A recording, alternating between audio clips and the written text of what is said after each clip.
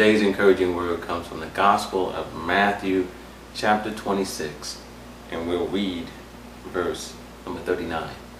And it says, "And he went a little farther, and fell on his face and prayed, saying, O my Father, if it be possible, let this cup pass from me.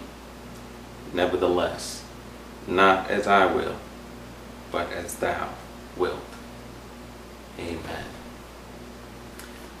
The will of God obviously is so important for our lives. As we see here in the scripture text, Jesus said, if this cup could pass, let it pass, Lord. He knew he was about to go to the cross.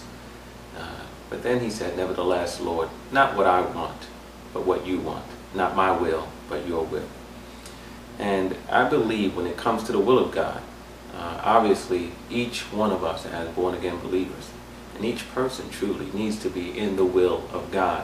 God has a plan for our lives, and we want to be in the center of his will.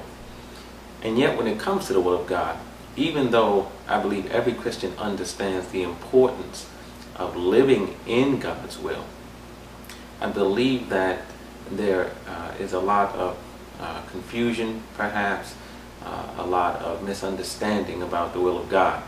And I believe that a lot of Christians know that they struggle with the will of God for their own lives, but they're afraid to say so because it will seem as if they don't have a relationship with God, or they're unchristian, or something negative of that sort. And we have to stop this. I think what we have to do is just simply be honest. There are times when we don't know what God's will is for us in certain situations.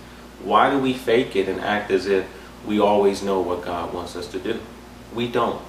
We don't have the mind of God to that extent. We have the mind of Christ, but the Bible tells us we know in part. We don't know the whole thing. God is yet sovereign. And so when it comes to the will of God, if you ever struggle with it for your own life, take heart. Don't put yourself down. Don't get discouraged because you may not know what to do. But there's one thing I would like to share with you on this day that I have found to prove helpful in my life. Something that God has shared with me and taught me. And that is, there are times when I want to make a decision, maybe to purchase a certain thing, to go after a certain project, to do things that are part of ordinary life, things that you may not find in the concordance of your Bible. Whether or not you should buy that BMW, you're not going to find that in the concordance. BMW is not in the Bible. Amen. Car is not in the Bible. So how do you know whether you should buy that car? Sometimes we may struggle with that. And one of the things God has shared with me that I want to share with you this morning is he has led me to pray in a certain way. And to be honest, Lord, I want that car, or I want that promotion, or I want that project, or that building. I truly do want it. It's nice. It looks like it'll fit my needs. But then after saying that, being honest with what I want, I then say, but God, if you don't want me to have it, then I don't want it either. And what that frees you to do is just as Jesus, not as I want, but as you want, God. Don't deny that you want something. Be honest with God. He knows anyway. Be honest with God. I want that house. I want that promotion. I want that job. But Lord, if you don't want me to have it, then keep it from me. Don't let me get it. Because I don't want anything that's not from your hand. And I believe if you pray that prayer in honesty, you will then go forward with an anointing on you to hear the Holy Spirit guide you in that situation. You will hear the Holy Spirit's voice above every distraction, even the distractions that may come from your own desires.